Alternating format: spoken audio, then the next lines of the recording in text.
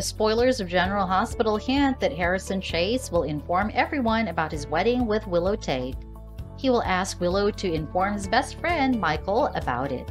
Chase says Finn to stop blaming himself for his condition, but Finn will keep on trying.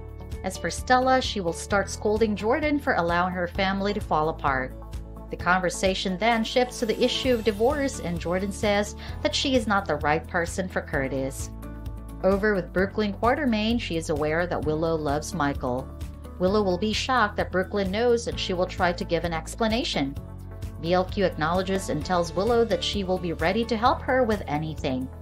After that, Brooklyn visits Chase in his hospital room, and she embraces him as he expresses his dissatisfaction with the current situation. Moreover, Finn returns to his office and breaks down in front of Liz.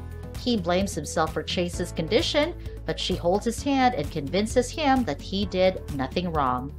Similarly, Molly meets Alexis in the meeting room, who still has not visited a doctor regarding her osteoporosis, and they talk about their interest in the law.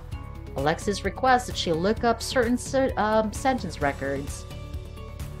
Coming to Sean, he will get a visit from TJ, and they talk about Curtis, and Sean says that his bail has been refused and that he will be unable to attend his graduation, and he advises him to reconsider seeing him in the future.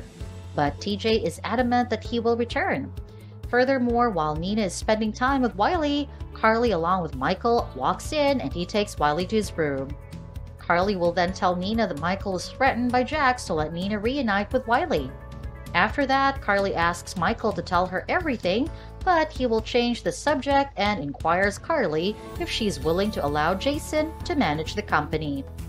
Carly walks out and Willow enters shortly and immediately declares that she got engaged to Chase. Nina arrives at Jax's place and inquires about his intentions. He seems mysterious, but she expresses gratitude before clarifying that she owes him nothing. She also states that Port Charles will no longer be her hometown.